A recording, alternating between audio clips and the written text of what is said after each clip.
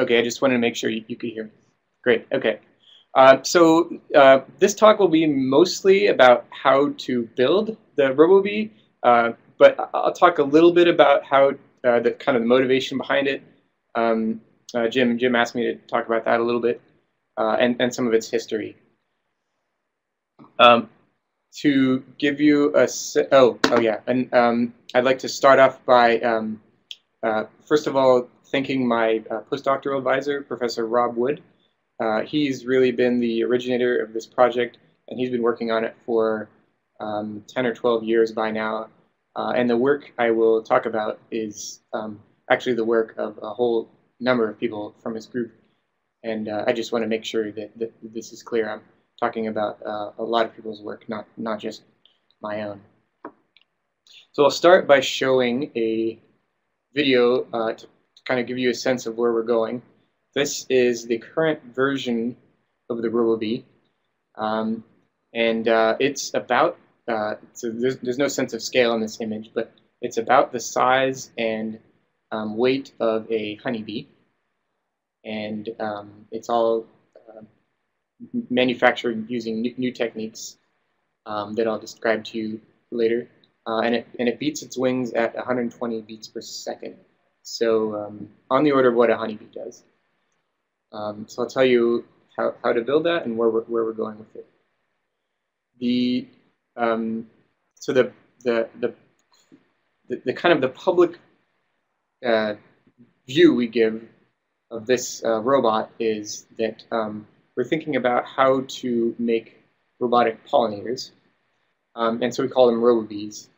But this was motivated a few years ago by observed declines in farmed honeybee populations, known as colony collapse disorder. And but our goal here is not to, I just want to emphasize this, we don't intend to eliminate bees. We would like to just potentially serve as this could serve as a backup in the case of kind of a biological catastrophe.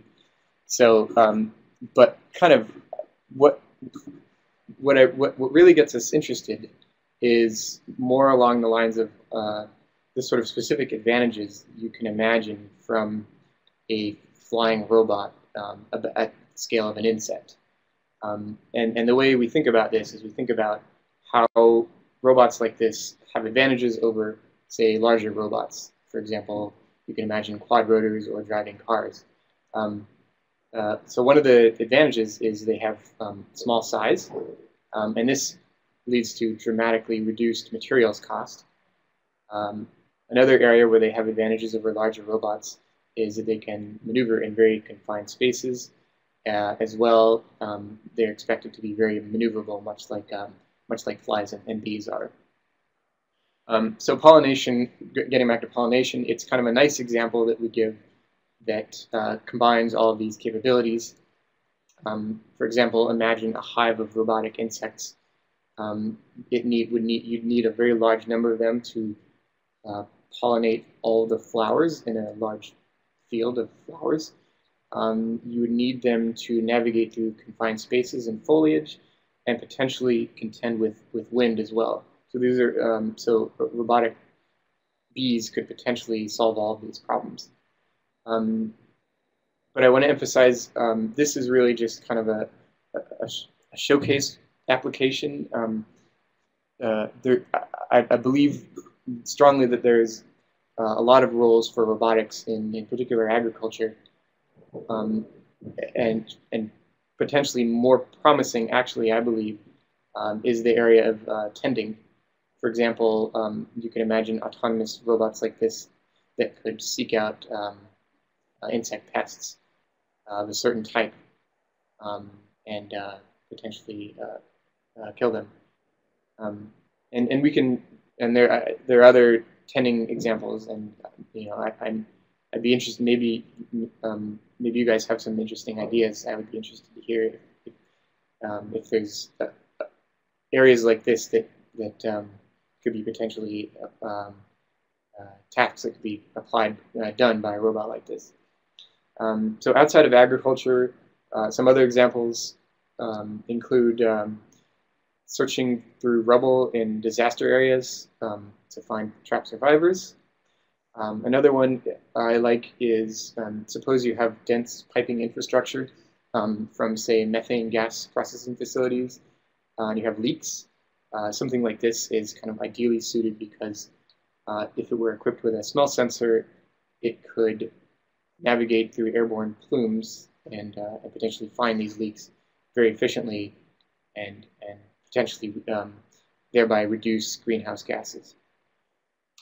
So those are some applications, but I wanted to. But what I'm going to talk a little bit more about today is more what we're focused on, which is really how to get these things to work. And maybe at the end we can have a short discussion about where we could go with them.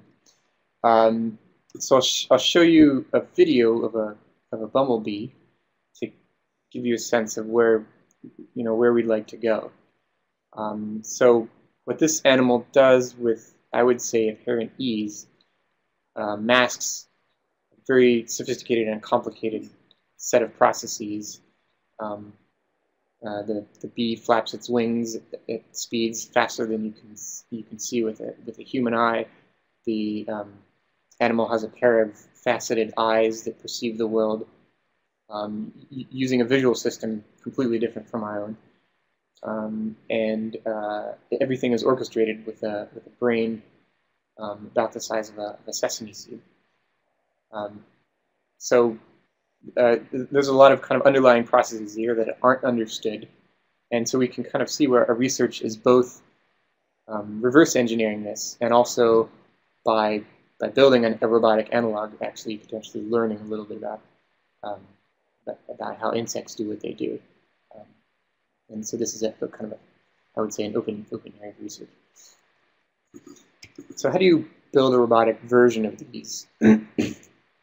I'll go through a series of phases we've kind of progressed through over the last 10 or 12 years, and give you a sense of where we are. So there's a number of facets. The first I'll talk about is manufacturing. This vehicle needs parts that are built at the size of an insect. No currently available process is very well suited to this. It needs new designs, and by and large, these are inspired by insects. It needs, one of the big challenges was actuation. And then kind of now we're reaching the control part. So the real challenge here is that almost nothing is available off the shelf. So everything is pretty much handmade. Wings, airframes, actuators. Another challenge is that at this scale, the physics are quite different from the scale from the physics at a larger scale of, say, airplanes and helicopters. And so this has required different approaches. And of course, the results look very much like insects, because, of course, the robot is subject to the same physics as insects. So there's a kind of an interesting convergent evolution between robotics and biology here. So anything else? Yeah. So that's the kind of, these are the challenges, and all of these facets have to be designed together at the same time. So I'll start with manufacturing. So how do you build parts? If you go, if you look at the very smallest scale, there are a number of promising technologies derived out of silicon microcircuits, and kind of one of the probably most famous examples of that is this micromirror array used in many overhead projectors. I don't know if the one I'm being projected on uses micromirror arrays, but it's quite likely it does. And so these technologies are derived from silicon microfabrication of microprocessors. The problem here is that the scale is a little bit too small for insects. The other problem is that silicon actually turns out to be not a very good property material for making flying vehicles because of its toughness and strength to weight ratio. At the other end of the spectrum, we have technologies that have been used to build larger vehicles, like exemplified by this blow up of the parts of a Ducati motorcycle. And this is a pretty mature technology, but the problem is it doesn't scale very well to the size of an insect. So there's this kind of gap between these two sizes that's about the size of an insect that needed to be developed further. So Rob and also with his PhD advisor, Ron Fearing at Berkeley, basically invented a new process using an ultraviolet laser to cut parts. And in this kind of relatively mature process now, the idea is this laser is UV, so it can cut almost any material, including titanium, carbon fiber, very high-performance aircraft-grade parts. So flat materials are cut out and then laminated together to form composites. And then after laminating and adhering together, the parts are removed by laser, and the released structure has flexure joints, and this process can build kind of relatively complicated articulated machine elements, which are well suited to building robotic insects. So one way we then assemble parts is by hand. This is kind of what we call the traditional way. And so we do this, and the scale is small enough that you basically have to do most of it with tweezers and under a microscope. This, this technology is known as grad student with tweezers. So yeah, this is one of the kind of workhorses of our lab. But this gives you a sense of how it's done.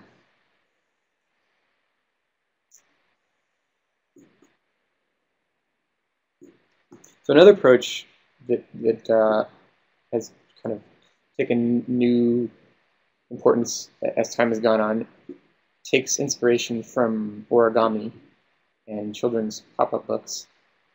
The main idea here is that in a pop-up book has a single degree of freedom, a single motion as you open the book, and in this single motion, everything folds into shape, and that's what informs this particular design.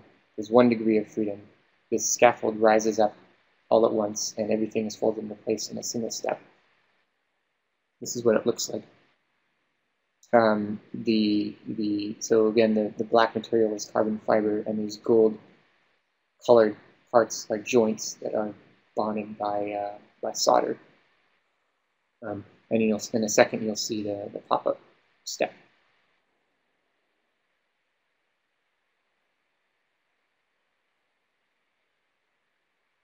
So there's pins from below that lift this large scaffolding, and through a number of hinge joints, the scaffolding folds the airframe of the RoboBee together in a single move.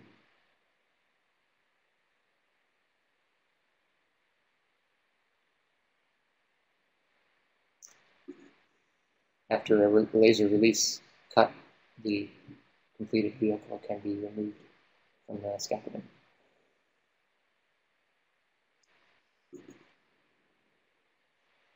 So that's okay. Oh, I'll let it finish the video.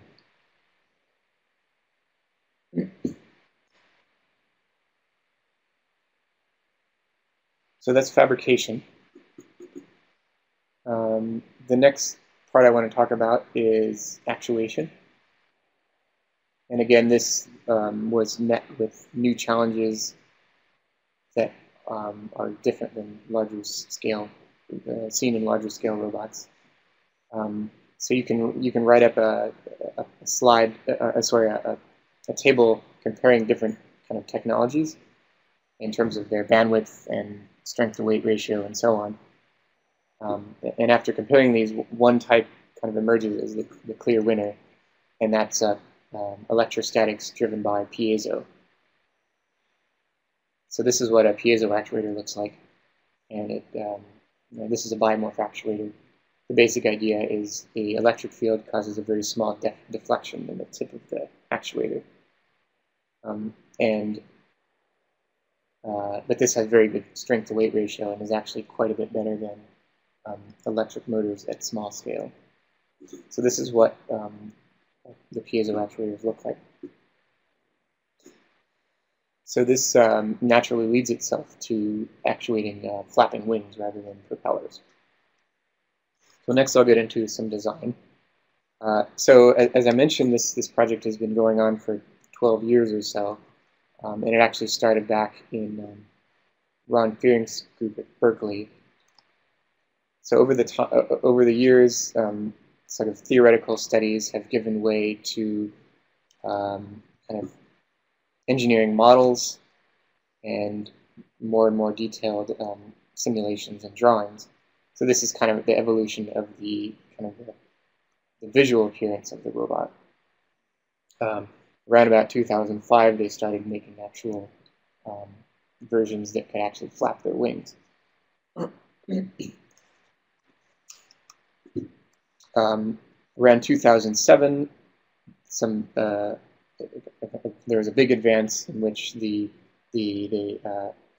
lift-to-weight ratio was achieved greater than 1, which is to say the wings were able to lift the piezo and the actuation mechanism.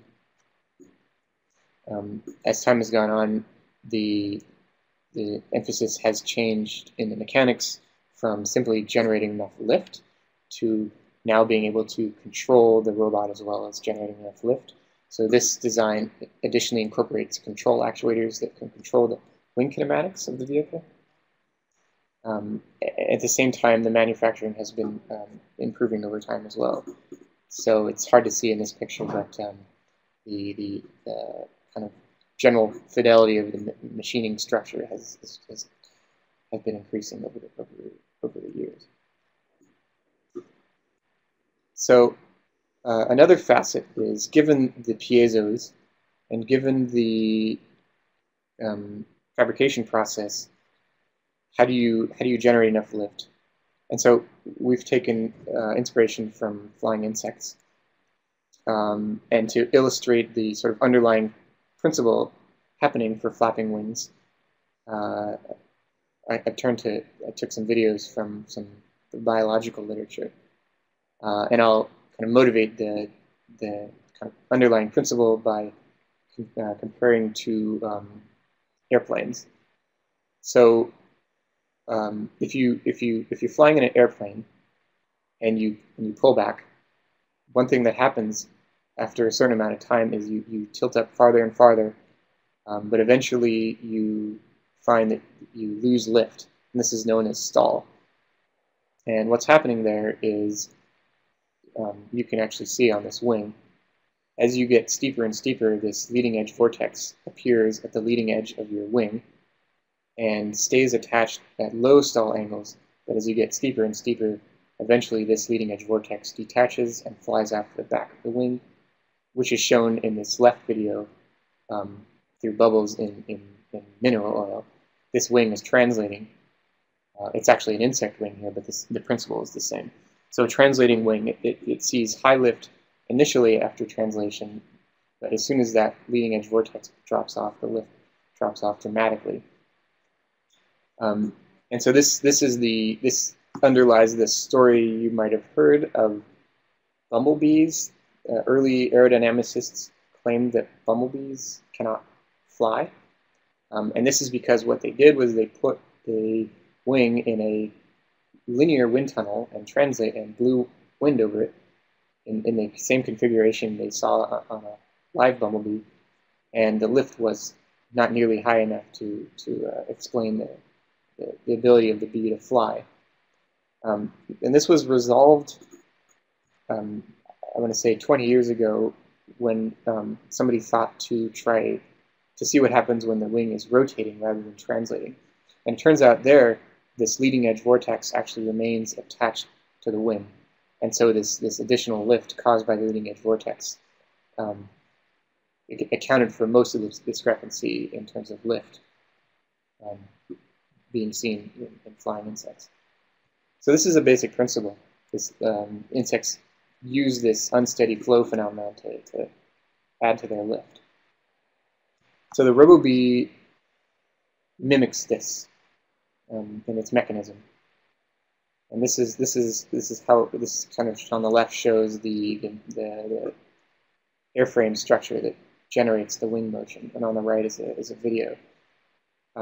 So one of the innovations here was that early designs knew this wing kinematics that flies use, or bees, and they built a very complicated mechanism to reproduce this exactly. What Rob's key innovation was to, rather than trying to actuate that actively, he instead allowed the wing angle of attack, this angle of the wing, to actuate passively on a flexure joint. This vastly simplified the mechanism, but still retained the basic wing kinematics of a fly. And this was enough to vastly reduce the weight and lead to a lift to weight ratio greater than 1. And so just on the left, the mechanism here is this triangular actuator is acting as a cantilever, and this tiny motion of the cantilever is amplified through a lever arm to a very large wing flapping amplitude. So this led to the first videos of a lift greater than weight lift to weight greater than 1 back in 2007, 2008. And this was a nice demonstration that many of the mechanics and fabrication processes were now in place, but it highlighted the need for additional capabilities in terms of control and sensing and power. So fast forward a few years, this is what the current design looks like. And the big difference here is that the two wings are driven independently rather than on the same actuator. And this gives the ability to really control the flight of the vehicle.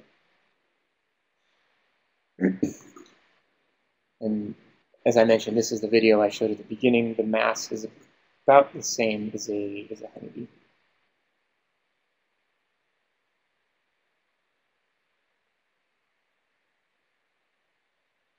So here's a number of them together. This is the blow-up of the internal structure. You can see the two actuators here and here. And yeah, what else? Yeah, this is the carbon fiber airframe. These yellow parts are the flexure hinges.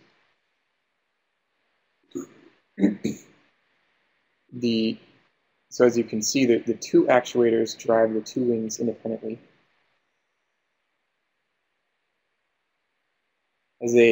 As somebody who moonlights as a fly biologist, when I first saw this video, I was reminded of how fruit flies do mating with each other by flapping a single wing, or do what's the word, mating displays to each other. Another more recent design is to actuate the angle of attack of the wing through a complicated mechanism as shown here. I will skip over the details. In this case, the second actuator controls, through this complicated linkage, the angle of attack of the wings. And flying flies and bees are believed to be able to actuate the angle of attack, potentially in a similar way. So I'll skip forward a little bit to flight control now. So what I'll start doing is showing you what happens with the RoboBee with no flight control first. And it's actually unstable, and it happens very quickly, so don't blink. Hopefully the video comes through the internet. Here it goes. So this is with no feedback.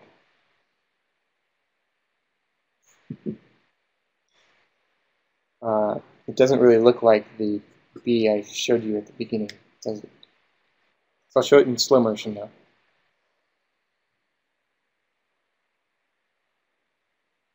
Again, this is no feedback. This is just flapping the wings in open loop.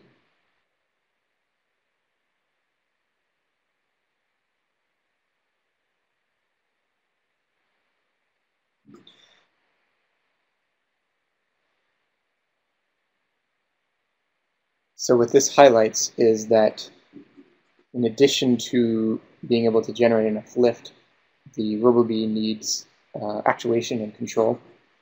And this also is the case for flying insects as well. So this is an example of the sort of thing that insects do in a way that is effortless to us, but is clearly an issue evolution had to contend with, and that we're just now kind of discovering as we build robotic equivalents.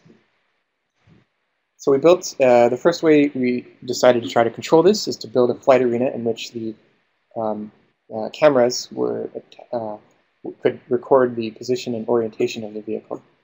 It looks something like this. This is the flight arena in real life. These are the cameras above. White reflective markers are attached to the RoboBee to track its position and orientation.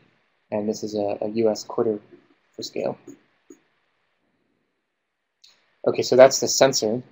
So to do feedback control 101 diagram, we need a sensor and we need an actuator. So in the case of the RoboBee, for example, by flapping one wing with a larger amplitude than the other, this can control the roll motion, or there's another wing kinematics to generate pitch motion. So between these two and a clever feedback controller, we can generate a controller that causes it to fly. So after a large amount of head scratching and thinking and controller tuning, you can get something that looks like this, which is a RoboBee now flying under computer control, stably in the air. We had the great honor to be one of the few robotics papers to be published in Science for this.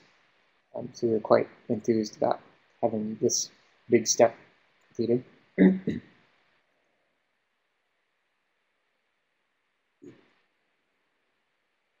I'll play this in real time. This is what it looks like in real time.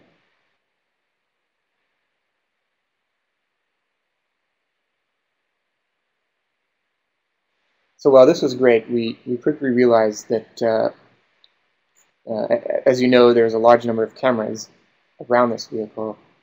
This vehicle is actually flying blind. It has no sensing on board, and so it really is not possible to do this kind of flight in lab or anywhere outside of this very specific lab conditions. I've been, this kind of gets into a little more of my work, which is to add sensors on board.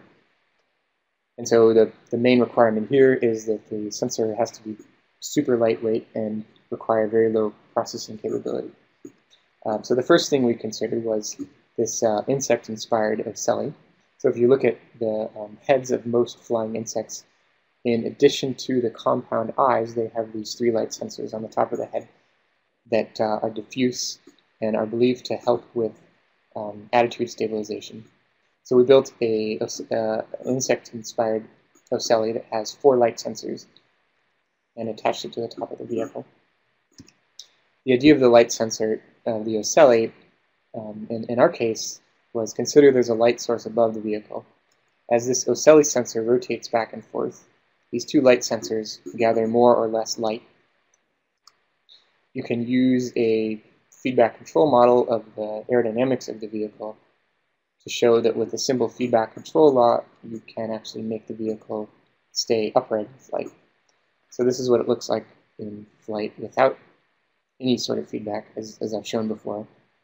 Now if you add the ocelli and this simple feedback control law, you can actually get the vehicle to stay upright during short flights. And one of the cool things is that this is an example of using the RoboBee to test a hypothesis about how bees stay upright in flight. So bees, as you may know, don't have the gyroscopic sensory organs of flies, so it's actually a mystery how they stay upright in flight. And so what our results suggest was that they actually could use their ocelli to duplicate the gyroscopic halteres function seen in flies. We've also attached light sensors to the, optic flow sensors to the vehicle to show that this is kind of the next step. This is a camera. This is a very simple demonstration, but it shows that we're now getting higher resolution cameras on board. And in addition, this is a gyroscope from a mobile phone.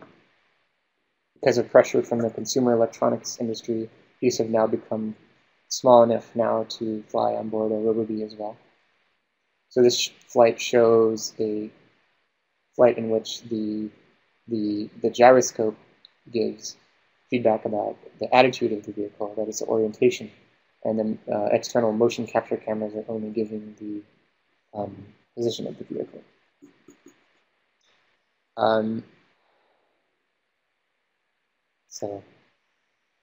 So with that, I think I'm gonna skip a few slides and just jump to the end because I think we're running out of time. And I'll go to this slide. So so I think I just wanted to say that I think we're just getting started on this, and there's so I've shown you that we've got some of the basic parts in place in terms of sensing and control. We don't have computers on board. We don't have batteries on board. So there's really a lot to be done. And one of the real kind of open areas is how to replicate the brain functions of these animals. And this is one of the areas I'm very interested in. And another question is, what do you do once you have these, and what are the implications for society? And I was going to say this is not my area of particular expertise, but this is I guess I would just say, like any sort of new technology, particularly in robotics, I think it's important to have a discussion about potential positive and negative uses, and to keep the public informed and to potentially consider appropriate legislation. And so I think this is kind of going to be an ongoing discussion of where these will see application. So with that, I will conclude and thank our funding agencies and open the floor to questions now. Thank you.